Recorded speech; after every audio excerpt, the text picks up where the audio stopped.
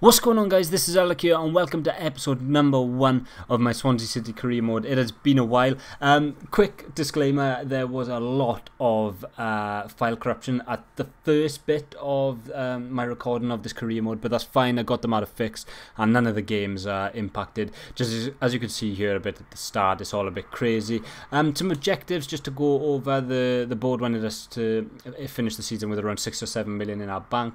They obviously want us to get promoted. What I've just showed you there is my sort of beginning concept of what the two teams are going to be, the first team and the second team. First signing of the season is going to be a loan for Angel Gomez of Manchester United. As you can see there, 75-25 split. Mike van der Horn welcomes us to the club on behalf of the whole of Swansea. I'd like to welcome you to the team. First international friendly game is against Frosinone and we win that one 2-1.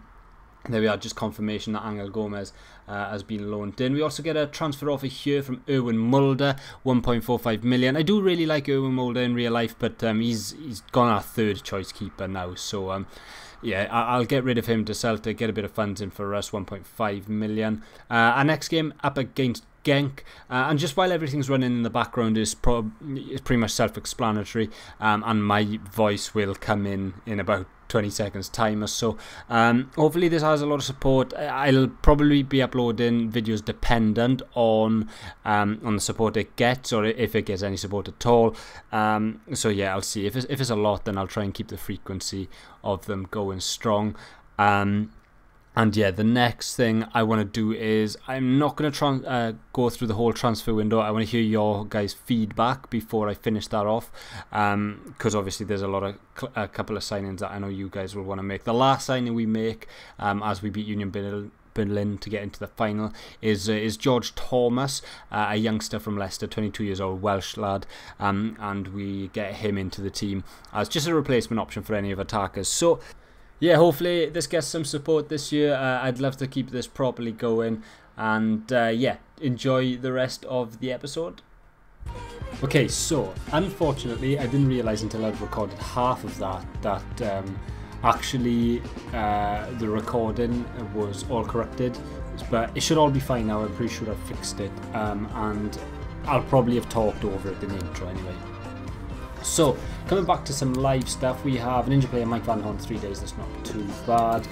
We have a good idea of tactics, cool, that's fine. And Tom Carroll, Millwall want to buy Tom Carroll. Now, Tom Carroll not really a player that I want to see leave, so I'm going to reject. I was going to ask Millwall for a lot of money, but I don't think Millwall will be capable of paying the sort of 6 million that I'd maybe take for him.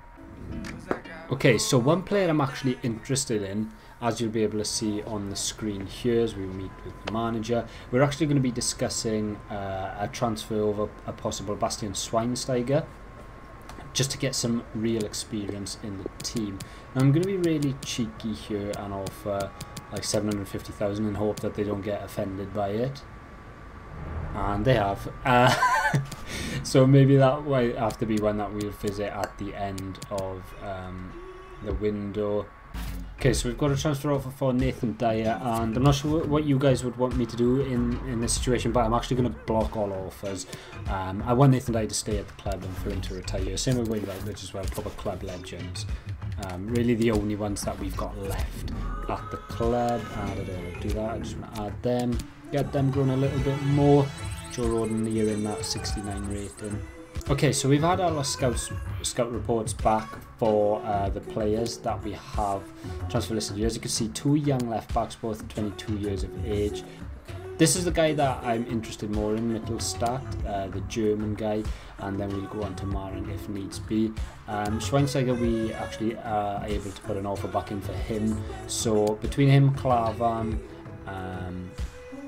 and Siovas, here we've got a couple of good defensive options. You may be wondering, like, why are you signing these? They're all old. I think what really is needed in this team, as well as in real life, is a good experienced head at the back.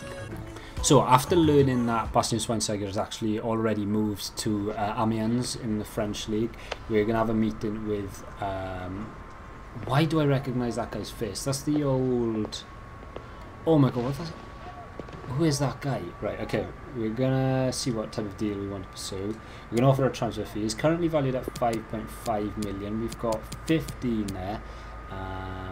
I'm gonna just offer 6. I'm not sure whether they'll accept that, and they will.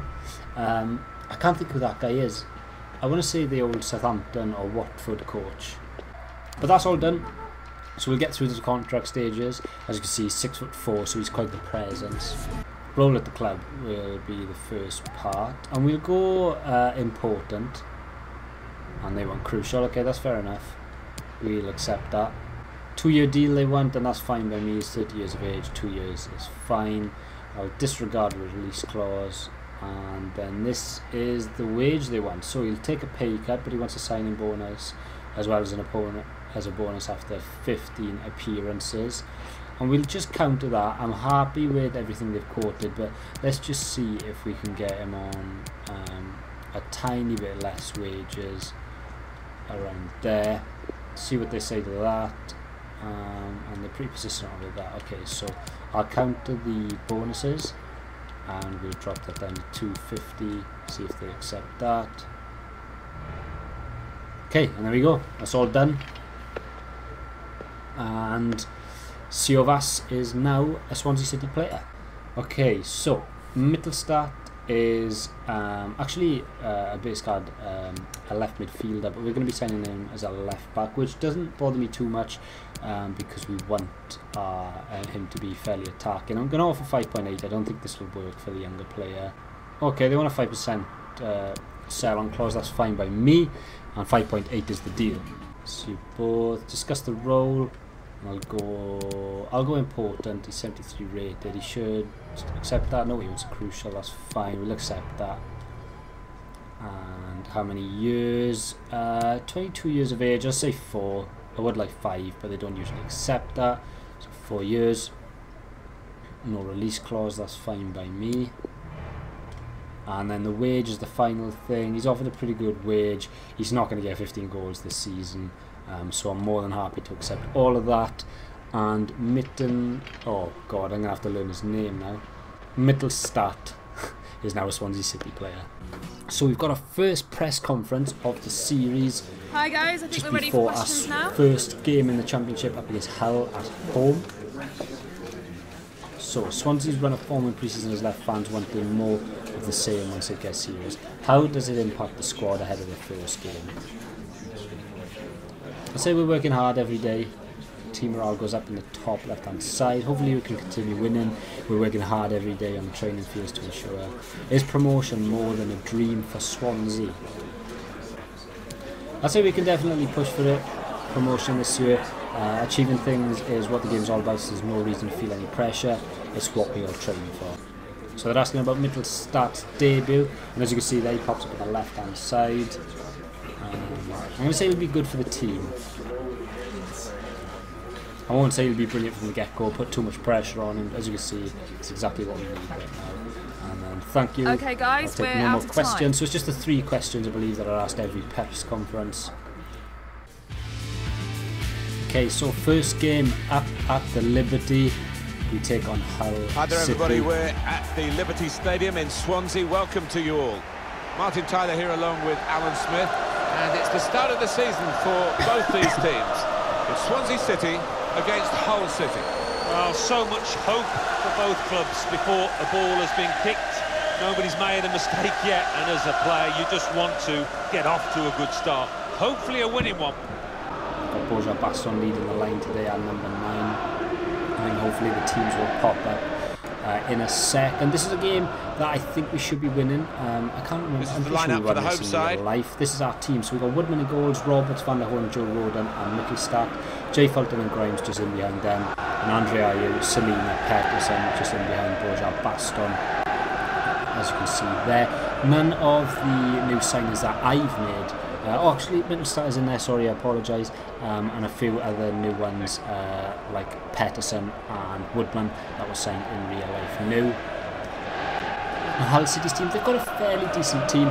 Players the whole City team here for you. Probably the most dangerous Well, we think, Alan, this will be a 4-5-1 formation, which can look a bit negative. Yeah, but you look at the players in that five, that midfield Henriksen, I think another a good couple player. at least will be trying to support the lone front. Lewis Potter up front. Henriksen and Bowen are the danger men here. Liège is, I have no idea if I'm pronouncing that right, but Liège is an experienced player. Wait. Everything ready for the kick-off.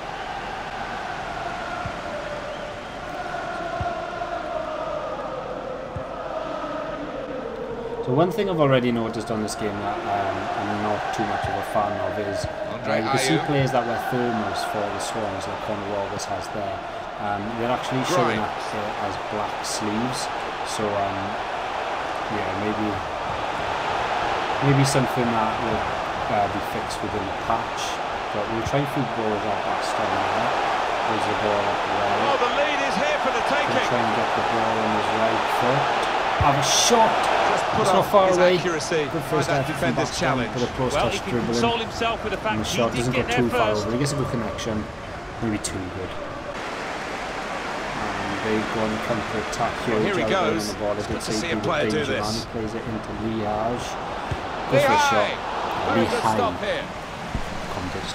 It's a corner for Good save from Woodman. So easy in possession.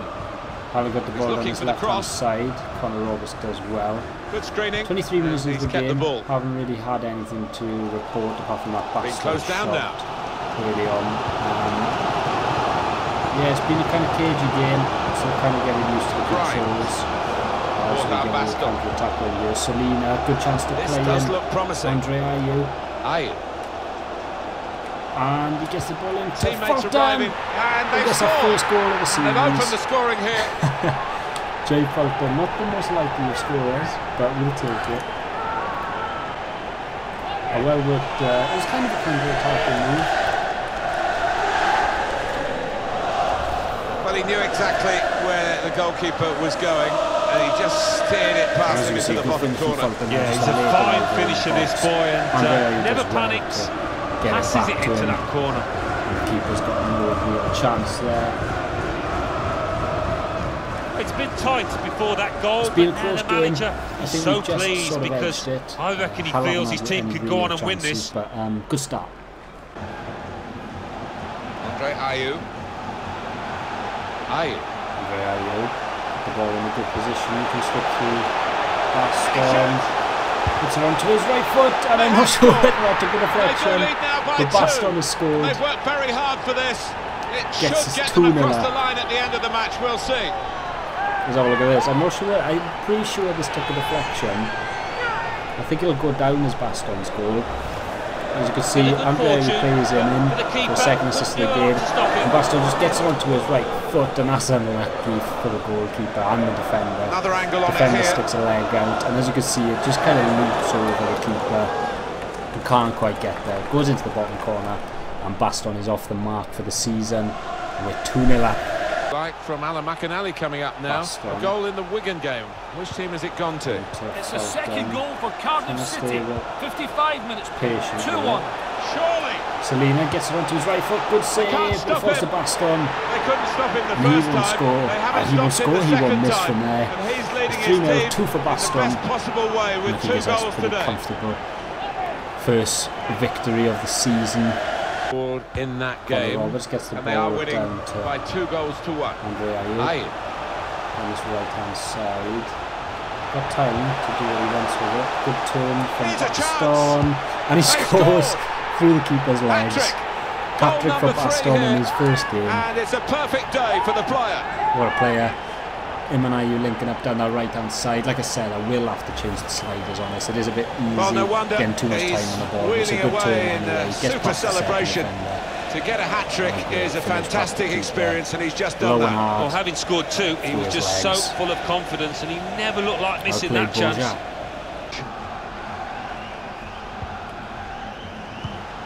Borja Baston. Thomas to Baston. Thomas gets it back. Oh no! I was off celebrating there. Well, this is the time where wow, what an effort that was from George Thomas on his debut. And that's it. for full time. Swansea City 4, Hull City 0. We've got a hat-trick from Borja Baston. It was absolutely the first goal of the game, extraordinary, obviously. exceptional, Came from elegant, Jay Fulton. excellent. Definitely started how so we need to go sharp on, in but like I front of said, I'm going to goal. have to change the Every slightly day you difficulties to got make it a yourself bit a more hat-trick. No wonder he's difficult laughing. both to attack and defend. I think like this was probably the best chance Hull had all game. That's never really testing Woodman too much. Okay, so we've got a post-match interview. How happy are you with your first win under your belt as Swansea's manager? I'd say there's still lots to do. It was a good result, but we can't get carried away. There's still a lot to do if we want to come out this season with our heads held high, which is true. Can't dwell on that first one. Why didn't Sovius get a chance to make his debut? I'm going to say he needs time to adjust, and if he keeps making the leaps and bounds in training like he currently is, then I'm sure everything will come together soon. That has boosted his morale a little bit. Middlestar's put in a great performance on his first match as a Swansea player. What do you make of such a strong debut? It's clear to see why I brought him in. What more can I ask for? He's eager to play and has shown that today. I think it's clear to see why I brought him in. Thanks, that'll be all for today. Okay, that's our interview done. And that's also the end of the episode. Thank you all for watching. Like I said, sorry, really sorry. I did put a comment in there about the game volume. It will be changed for the next episode. Hopefully a good few of you tuned in and enjoyed. And, you know, depending on support, hopefully I'll be able to upload these quite frequently. Cheers for watching.